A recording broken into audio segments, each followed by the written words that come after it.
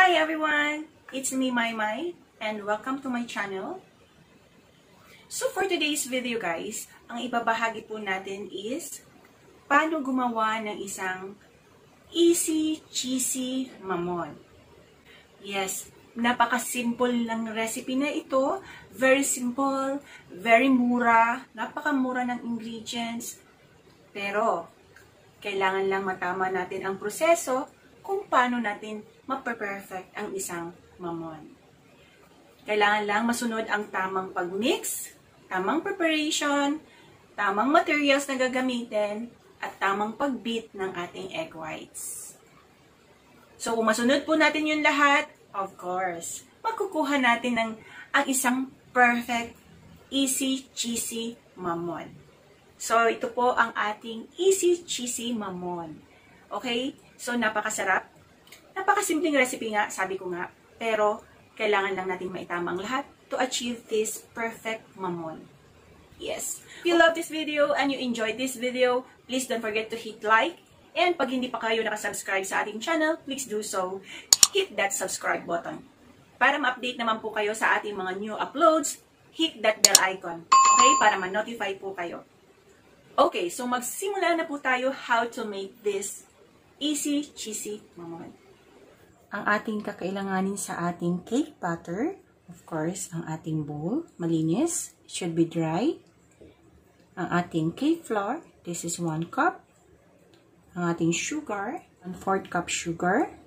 1 teaspoon baking powder. 1/4 cup vegetable oil. 4 egg yolks at room temp. This is 1/2 cup milk, diluted, meaning there's water and milk. And 1 teaspoon of vanilla extract. First, gagawin natin, we need to sift our cake flour.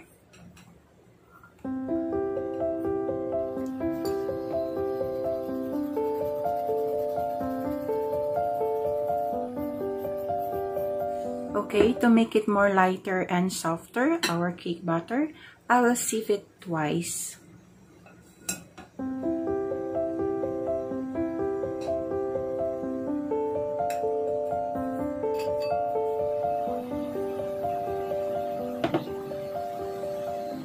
Our 1 teaspoon of baking powder. There. Then we will add our sugar all together. So we need to whisk this to combine everything. Okay? Just a quick whisk lang. Then, that's okay. Gagawa po tayo ng butas sa gitna. Just like a well. Then, ilalagay natin dito ang ating mga wet ingredients. Una, I will put the diluted milk in the center. Then our egg yolks. Okay. Then I will just add in our vanilla. There. So yung oil, later ko yan ilalagay. So una, you have to mix in the center. Whisk lang, mix lang sa center.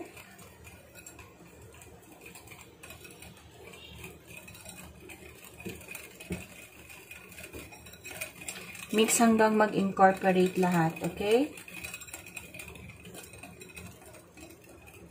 Then, I will add oil. Okay. Mix.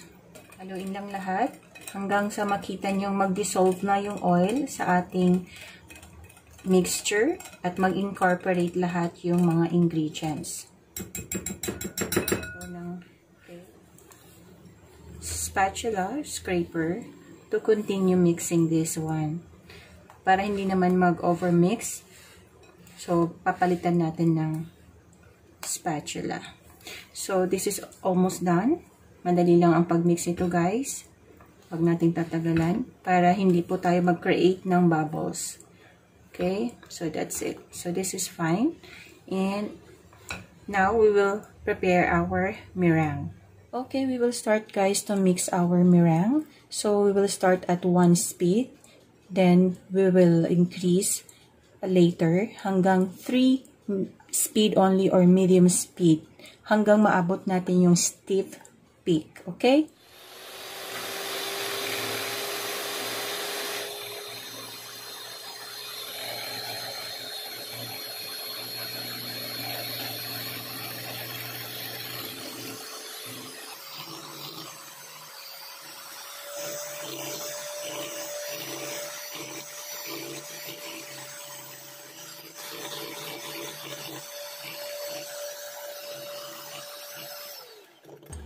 At this point, i-add na natin yung sugar gradually po.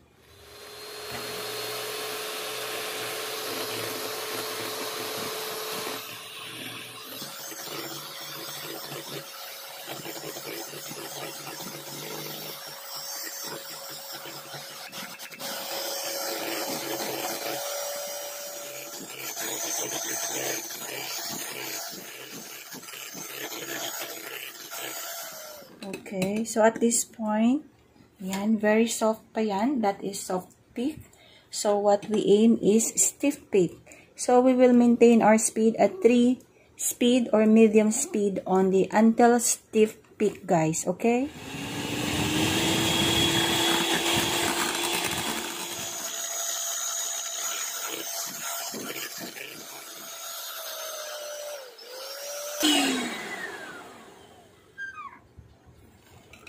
So we'll check. That's it. So this is ready, guys. So this is what I am aiming for. Ito po yung gusto natin ma-achieve, yung stiff peak. So this is ready. Yan.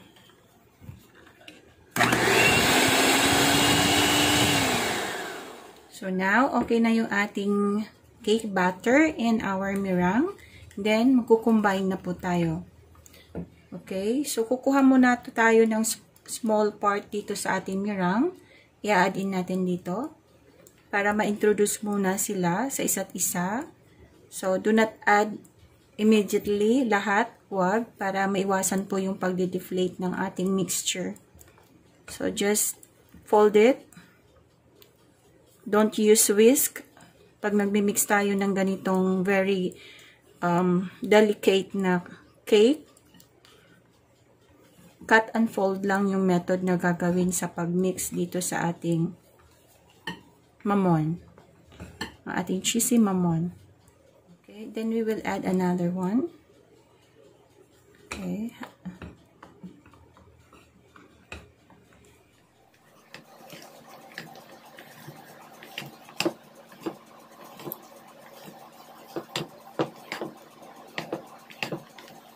Then we will add the remaining. Then we will add the remaining meringue. Busin na natin.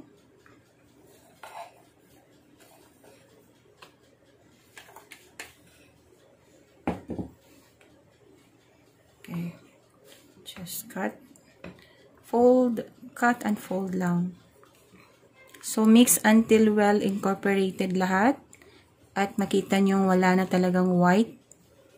Wala nang matitirang meringue. So, nag-combine na talaga yung ating batter at saka yung meringue. Then, that's ready to bake.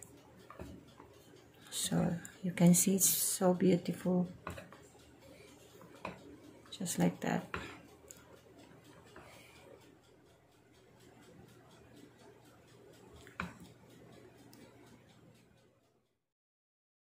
So, okay. We have our molder. This is for ginagamit tong torta na molder. So, gagamitin natin to para sa ating cheesy mamon.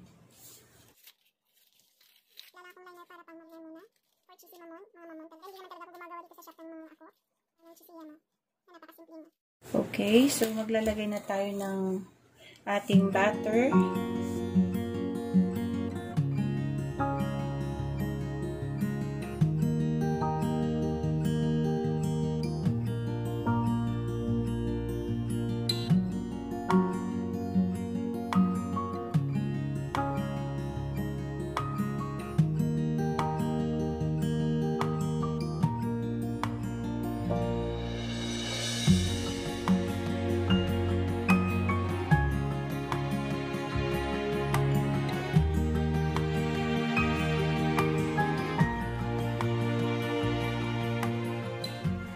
Meron pa tayong extra. So, marami pa yan. Probably this can make another 6 batch. 6 na molder or ganitong 6 na piraso.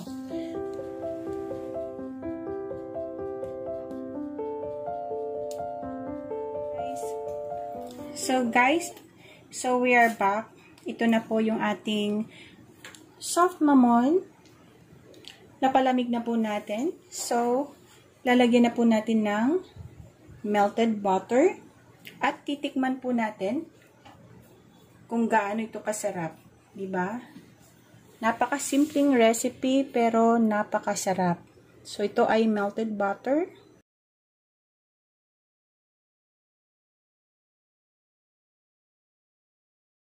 Yan. So, madaming butter ang linagay ko para lalong sumarap. Kung ayaw nyo ng melted butter, pwede rin naman softened butter. Pinalambot lang. Then, i-grate natin siya ng cheese. Diba? Cheesy mamon. Or, if you don't like cheese, pwede nyong lagyan ng powdered sugar. So, it's up to you how you will prepare your mamon.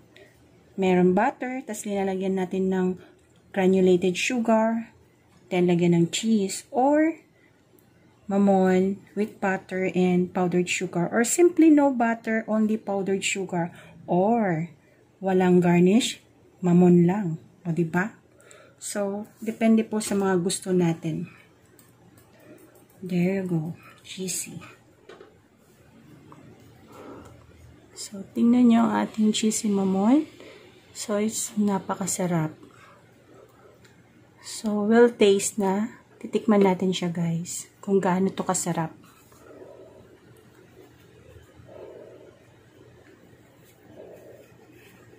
Tikiman time. Oh, lambot. Very soft. Ayan. Tingnan nyo. Super lambot. Oh my God. Okay.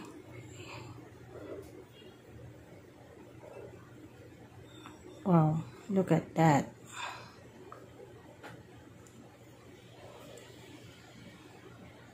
Tikman natin.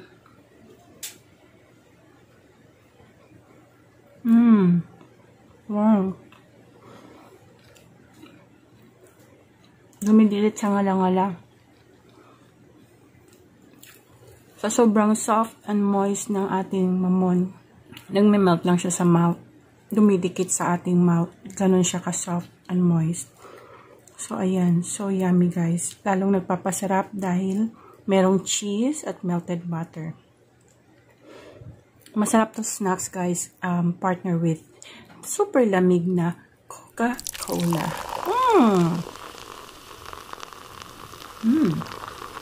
Sarap. Ayan, guys. Ang sarap. Hope you learned something from this video.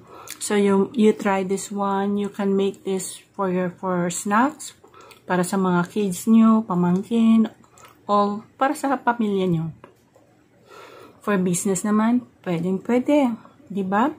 You can balot this individually using a cling wrap or bili kayo ng plastic wrap. Ibalot nyo individually, then depende kung paano nyo ibebenta. I will put costing at the description box for this.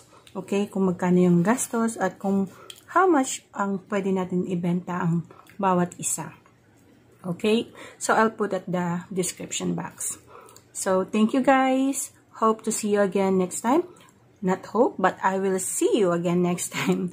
Okay? Don't forget to like and subscribe if you have not subscribed to my channel yet. Okay, so keep safe, guys, and God bless. Bye for now. Bye.